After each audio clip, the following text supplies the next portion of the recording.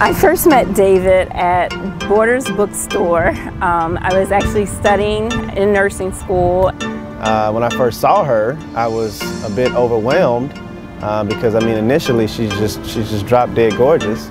He actually started a conversation with one of the other girls that was in my study group. So initially I thought, oh, he must like her. He liked me, and the way I found out is one evening I was at the bookstore alone without my study group, and he was there as well, alone. And that night when I left and went to my car, there was a note. I pulled it out and it said, I thought you looked very nice today. I didn't want to disturb you while you were studying. If you're interested in getting to know me better, please give me a call. If I was only going to the bookstore, you know, twice a week, then it made me go 5 days a week just to get in there and just to catch a glimpse. I always wanted somebody that was smarter than me, or just as smart as me, because I've always thought of myself as being very smart and a high achiever, and that was a characteristic that I really looked for in a partner. And to know that he was someone that had big dreams and that was trying to work really hard as well, that is something that really attracted me a lot. Not oftentimes you find an individual that, you know, you can kind of sense their spirit. Candace is a genuine person. Outside the outward appearance, she just lights up the room, and everybody that knows her, everybody who's had an opportunity to meet her, I mean, you know, they all say the same thing. She's just an awesome individual. It went from, you know, a casual weekend date to spending pretty much every day with each other. I found myself wanting to spend all of my free time with David. We even started studying together. Although I was in nursing school, he was in law school, we still would study our different materials together. You know, I couldn't get rid of her. And as much as I tried, she wouldn't leave. And then it got to the point where, you know, the times that we weren't together, you know, I would miss her. I started thinking marriage pretty early because he brought it up first initially. He told me maybe like 3 months into us dating that he knew that he wanted to marry me. Couldn't stand to be without her, and you know, we're 7 years in at this point, so you know, that's my best friend.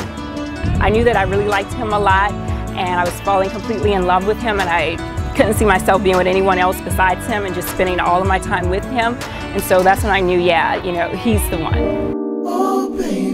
My brother and I took the day off from work, went to the jeweler, and I ultimately found the perfect ring. I was trying to decide, you know, what would be the perfect way to, you know, present the ring to Candace, and ultimately I just decided to give it to her that day. I was just expecting like a romantic dinner, you know, going out and him getting down on one knee at dinner proposing, but he did get down on one knee in the kitchen and propose. She was on the phone with her mother, and you know, I asked her to get off the phone, and she basically ignored me. She's like, you know, go somewhere, I'm on the phone, leave me alone. I presented her with the box, and I opened it, and she saw the ring, and she instantly was like, Mom, I gotta go. So I think that the ring was just like burning a hole in his pocket, and so he couldn't hold on to it, so he just wanted to give it to me right away. The ring, it just reminded me of who she is. It was pure, it's beautiful, it's lively, it's timeless.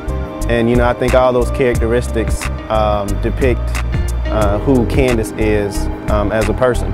I was excited, over the moon, just full of joy. I immediately started calling family and telling everyone that, you know, he had proposed and we were getting married. Baby, baby, baby, don't you know yet? I've been on a high ever since we met. And I just smile so wide when I look in your eyes. Yeah, I cannot control what's happening inside. Don't let me go. Oh, I just wanna hold ya. She's an honest, genuine, sincere person. I love his big heart and his generosity, his love for family. I just love her personality. She's fun, she's courageous, she's extremely smart.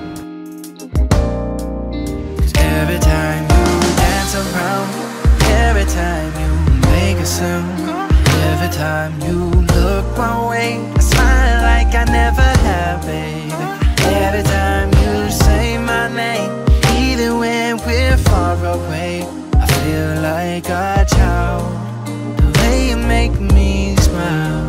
When we first started dating, his father actually passed. I seen him as a man step up and take responsibility for his whole family. It just amazes me each and every day. Just let me hold your hand. Come on girl, let me hold you.